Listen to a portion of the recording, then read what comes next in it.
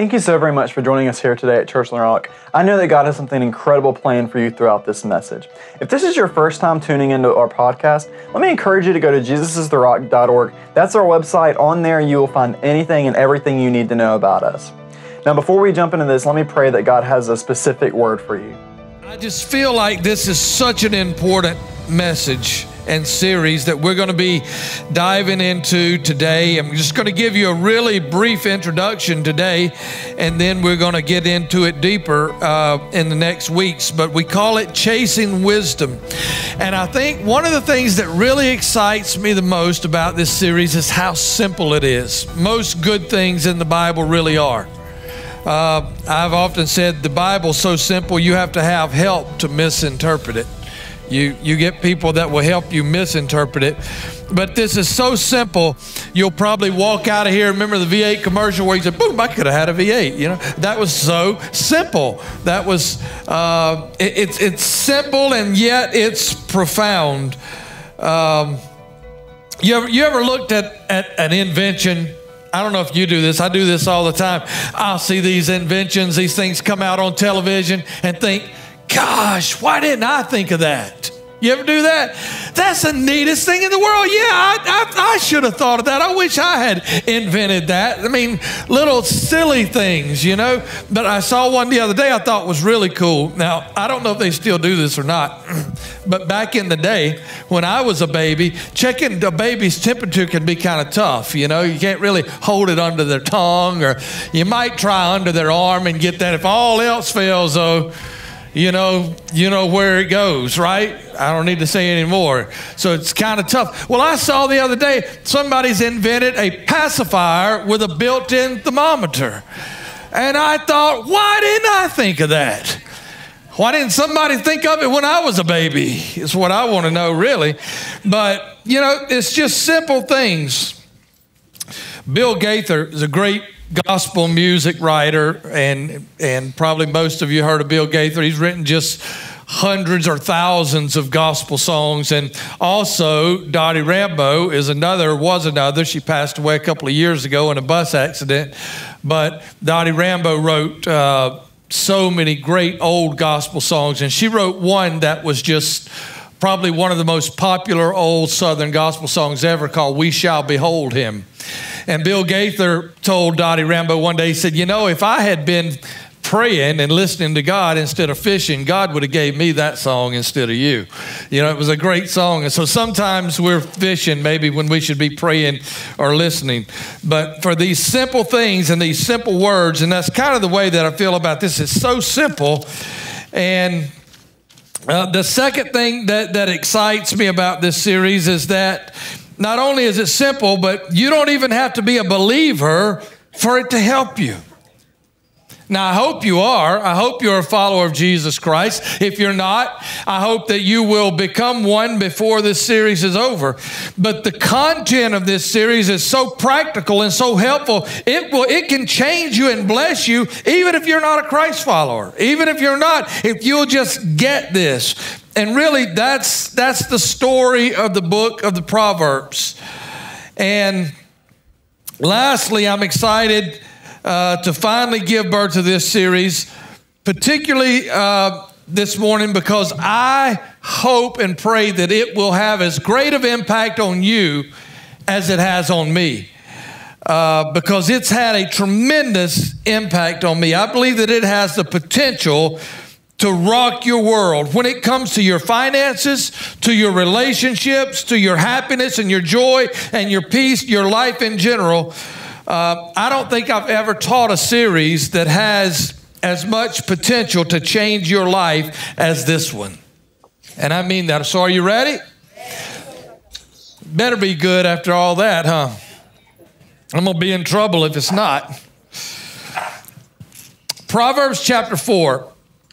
The hardest part of this is trying to figure out where to read from the Proverbs because they're so good. In fact, let me say this. I'm going to give you a little bit of homework. Proverbs has 31 chapters in it. And if my math is correct, then I think if you read one chapter a day, you'll finish up just before the last series, the last message in the series. And I want to encourage you to try to do that. Try to read one chapter a day. It'll take you about 2 to 3 minutes of your day just to read one chapter.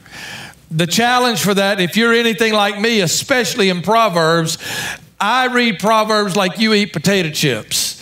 You know, it's hard to read just one. I mean, I just want to start reading Proverbs and I just want to keep reading because they're incredible life lessons. But I want to encourage you as homework to start in the very first. Let me chase one little rabbit here. Listen to the very first chapter.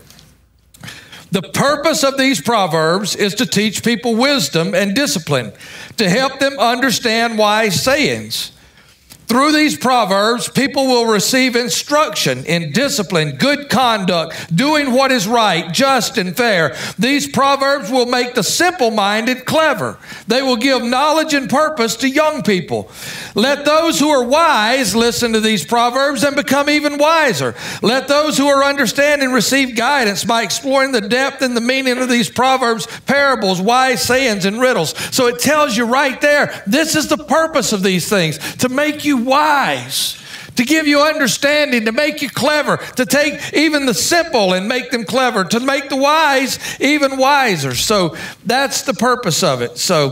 But we're going to jump over to chapter 4, and I want to read through here a little bit. He says in verse 1, he says, "My children, listen to me. Listen to your father's instruction. Pay attention and grow wise, for I'm giving you good guidance. Don't turn away from my teaching. I too was once my father's son, tenderly loved by my mother as an only child. My father told me, take my words to heart. Follow my instructions and you will live. Learn to be wise and develop good judgment. Don't forget or turn away from my words. Don't turn your back on wisdom and she will protect you. Love her and she will guard you. Getting wisdom is the most important thing you can do. Whatever else you do, get good judgment. If you prize wisdom, she will exalt you. Embrace her, she will honor you. She'll place a lovely wreath on your head. She will present you with a beautiful crown. My child, listen to me and do as I say, and you will have a long, good life. I'll teach you wisdom's ways and lead you in straight paths. If you live a life guided by wisdom, you won't limp or stumble as you run. Carry out my instructions. Don't forsake them. Guard them, for they will lead you to a fulfilled life." Chasing wisdom. Chasing wisdom. And we're going to kind of the one verse, I guess, if we're going to use as a text for the whole series is verse 7, Proverbs 4:7. You ought to write this down, put it on your refrigerator, your dashboard, your mirror, wherever you can see it. Learn this. Getting wisdom is the most important thing you can do. And whatever else you do, get good judgment. Getting wisdom is the most important thing you can do. If you flip the page back to Proverbs chapter 2, I'll ask this again this morning. I asked Wednesday night because I want to make sure. How many know who wrote the book of Proverbs? Raise your hand. It's not a trick question. Okay, then we need to do this. The book of Proverbs was written by King Solomon. But King Solomon was David's son. David was the greatest king Israel ever had.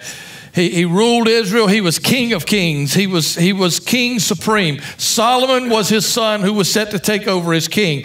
God comes to Solomon before he's king, and he says, Solomon, and it's almost like Aladdin's lamp. You know, it's like a magic genie thing. I mean, it's the thing we all dream of when somebody says, I'm going to give you 3 wishes, or I'm going to give you 1 wish. What do you wish? And God comes to Solomon and says, Solomon, I'm going to give you 1 wish. What do you want? I'm going to give you something.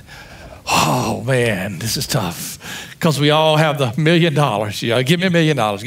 Give me this. Give me that. And I'm going to give you one thing. And Solomon says to God, I've got to take over this kingdom. And if I'm going to rule well as my father has, I need wisdom.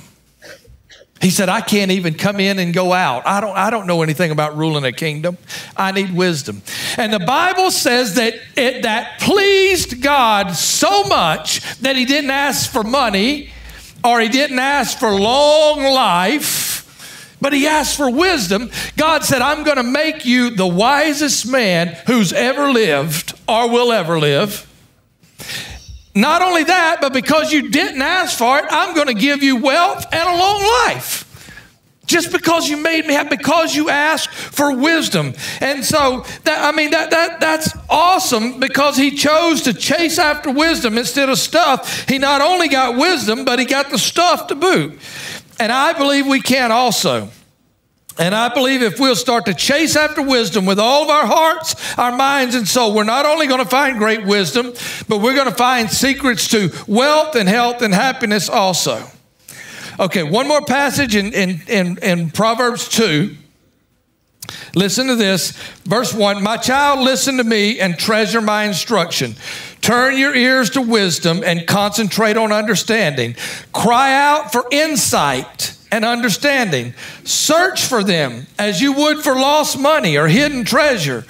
Then you will understand what it means to fear the Lord, and you will gain the knowledge of God. For the Lord grants wisdom. From his mouth comes knowledge and understanding. He grants a treasure of good sense to the godly. He is their shield, protecting those who walk with integrity. He guards the path of justice and protects those who are faithful to him. Then you will understand what is right, just, and fair. You will know how to find the right course of action every time.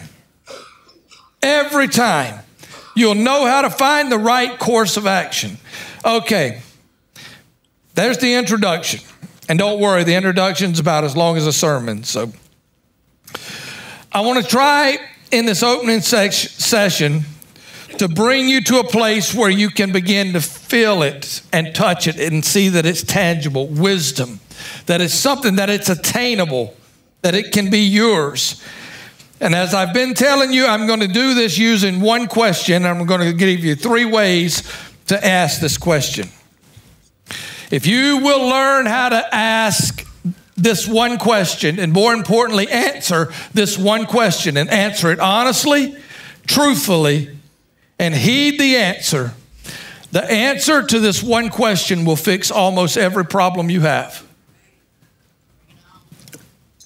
One question will change your life. It's a simple question. I could have had a V8. 3 little words. Is this wise?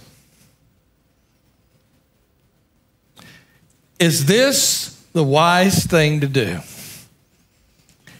3 little words. Not can I do it or can I do it? Not is this sin or not? Not is this right or is it wrong? Not can I do this and still go to heaven?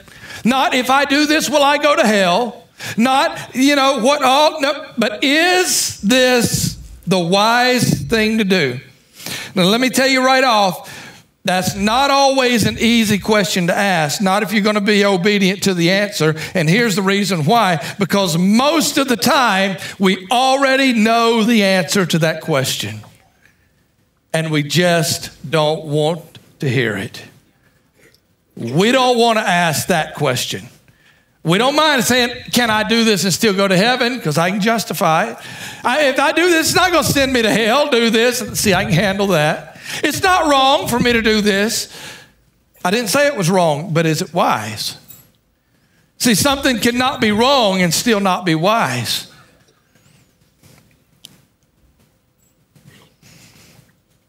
How many of you have ever said, boy, I wish I knew then what I know now? Whew, if I knew then, maybe concerning your finances or some relationship or your health or your family, if I only knew then what I know now, boy, would I have done things differently. And then you say, yeah, but we have no way of knowing that. We can't know what the future holds. And you're right, but I promise if you will begin to seek wisdom above money, above pleasure and things and stuff, if you'll learn to ask and accept the answer to this one question, is this wise? You're going to save yourself a ton of pain, a world of regrets, of looking back and saying, why did I do that? Okay, 3 ways, real quickly, I'm going to give you to ask this question, and then we're going to be done. The first way to ask it, number 1, if you're a note taker, you can write these down, but they're not hard to remember. Given my past history, not yours, mine. Given my past history, is this wise? Knowing what I know about me, knowing my history with relationships, knowing my history with addiction, knowing my history with past struggles with lust, knowing how I've struggled with lust in the past, knowing my history with how I've managed my money, is this a wise decision for me to make? Should I get into another marriage right now, knowing my past history? Should I take this drink, knowing my past history? May not be perfectly anything wrong with it for you, but knowing my past history, should I? Knowing how I've handled this, knowing should I dive off into a huge purchase right now, knowing my history? Should I bring another baby into the world, knowing my past history with? You see what I'm saying? Looking at my past history, is this, well, not can I or can I, not is it right or wrong, is it wise? Knowing my past. Knowing my present circumstances. Is this wise? Knowing what my income is right now versus my outflow, is this a wise purchase? Knowing my current relationship status, is this wise? Knowing that I'm married, is this wise? Knowing that I'm in a relationship, a committed, is this wise? Knowing my weakness, should I even text this person? Come on, let's get honest. Should I even be Facebook friends with this person, knowing my current situation? Should I even call this person? Should I even drive by that way, knowing my current situation? Is this wise? Well, there ain't nothing wrong with it. I didn't ask that. I said, is it wise? Is it wise? Lastly, not only knowing my past history, not only knowing my present circumstances, but knowing my future hopes and dreams. Is this wise? Am I really willing to risk my future hopes and dreams, knowing where I want to be in 10 years, knowing that I hope to retire, knowing that I want and need to get out of debt, knowing that I want to live to see my kids and my grandkids grow up to be old, knowing these things, knowing that I want to make heaven and miss hell, and not just hell for eternity, but hell on earth, knowing my future. Is this a wise decision to make? Is this the wise thing to do in this situation? And I promise you, believer or not, Christ follower or not, churchgoer or not, if you begin to apply just this one question, this one principle to your life, this will change your life forever. Given my past history, given my present situation, given my future hopes and dreams, is this wise? And you ask it and you answer it honestly, it will change your life. Why is this question so important? Suppose unlike Solomon, let's say you ask for God, I just want $1 million. I just want wealth, unlimited wealth. God says, okay, you get unlimited wealth, then tomorrow you die. Well, that did a lot of good, didn't it? Now you left something for your kids to fight over. Well, that was a pretty stupid, wasted wish. What if I ask God for long life then? I'll just ask God, let me live a long time. Well, you're broke, so all you're doing is prolonging the agony, and you live in this long, miserable life, so that didn't work. Why not ask God for wisdom so you can handle anything? Look at verse 9, chapter 2. Then you will understand what is right, just, and fair. You will know how to find the right course of action every time. No matter if I'm rich, if I'm poor, if I'm sick, if I'm healthy, if I'm here, if I have wisdom, I'm going to be all right. I'm going to know how to make it no matter what comes along. All right. I was going to close right there, but I'm going to go back because a lot of you wasn't here Wednesday night. I'm going to give you one little bitty recap in Proverbs chapter 9. Then I'll close, I promise. Give me about two or 3 minutes. Proverbs chapter 9. And I love how Solomon here, he gives wisdom the character of a woman. He calls her she. It's what in English we call anthropomorphism. It means to give a human-like characteristic to a non-human thing. We've done that. We had our first car called Old Betsy, and we name our boats. And Rocky Marciano, fighter, his right hand, everybody called it Old Susie Q. So we give it these human-like qualities. And the reason I think Solomon does that here is he wants wisdom to not be some vague, ambiguous fog thing. He wants it to be tangible. He says, this is something you can attain. You can touch it. You can feel it. You can reach it. You can have it. Wisdom is a thing. So he refers to it as a her. Listen in Proverbs chapter 9. Listen as wisdom is begging you to come get her. Wisdom has built her spacious house with 7 pillars. She's prepared a great banquet mixed with wines and set the table. She sent her servants to invite everyone to come. She calls out from the heights overlooking the city. Come home with me, she urges to the simple, to those without good judgment. The simple, you don't have to be smart.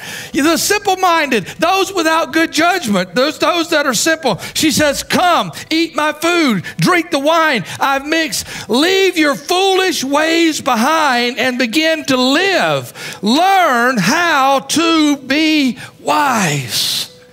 She's calling out. She's calling out for people to come. But now, there's another woman in the picture. If you skip down to verse 13, it says, this woman's name is folly or foolishness. She's loud and brash. She's ignorant and doesn't even know it. Listen, she's going to call. 2 women's calling your name. 2 people are calling your name. Wisdom's calling you. And foolishness is calling you. Here's what foolishness says. She sits in the doorway on the heights overlooking the city. She calls out to men going by who are minding their own business. Come home with me.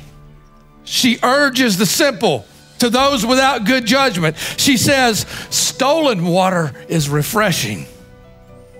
Food eaten in secret tastes the best. Foolishness. Food eaten in secret tastes the best. Stolen water, that's what's really good. But the men don't realize that her former guests are now in the grave. I don't even have to preach anymore on that. Come on over here. Food eaten in secret's the best food. Nobody's going to know. Stolen waters. Stuff don't belong to you. That's the best. Foolishness is calling your name. And wisdom's over here saying, it doesn't matter if you're smart or simple. It doesn't matter. Come here and I will make you wise. You can walk by foolishness and blow it off because that's not wise. That's not wise. I'm not even going to walk by her street. I'm not even walking by her apartment. I'm not even going to hear what she has to say because I know what she has to say. When you learn to ask this question and ask it 3 ways, given my past history, given my present situation, and given my future hopes and dreams, is this wise? This will rock your world. Amen. Amen. Next week, we're going to unpack this 4 stages of wisdom. We're going to be talking about next week, the 4 stages of wisdom. Come back, bring somebody with you, sign in. It's going to be a great, great series. Again, thank you so very much for checking out our podcast.